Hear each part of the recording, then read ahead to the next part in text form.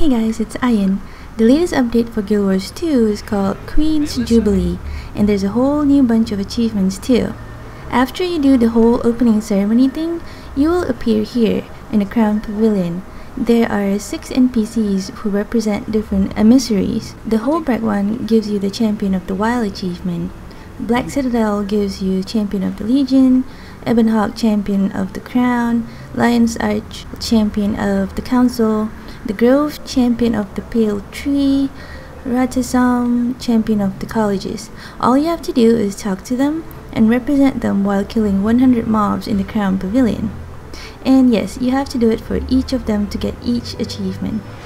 Now and then, events pop up in the Crown Pavilion to kill champion mobs. Completing 15 of these events will give you the Pavilion Participant achievement.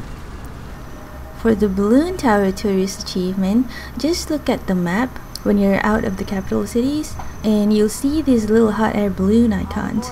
Go to that balloon. If the gate is open, just go right up and open the chest.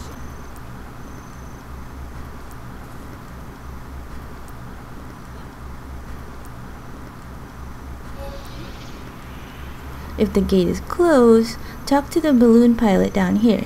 He'll tell you to escort the overdue emissary to the hot air balloon. I forgot to mention in the previous video that if you didn't get to kill enough Aether Blade pirates in the opening ceremony of Crown Pavilion, you can come out here and kill these mobs too. They do count towards the Pavilion Partygoer achievement. Anyway, once the emissary gets to the hot air balloon, the door opens and you can go up and open the chest. While you're out here, if you see these champions near the balloon towers, kill them. You need to defeat 6 types of Queen's champions to get the Winner and Champion achievement. Lastly, the Luminary of Kryta achievement. There are 4 spots in Divinity's Reach where you can do this.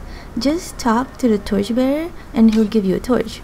All you gotta do is light up all the unlit beacons that you see on the map. They're really easy to spot. Oh, and there's a timer too.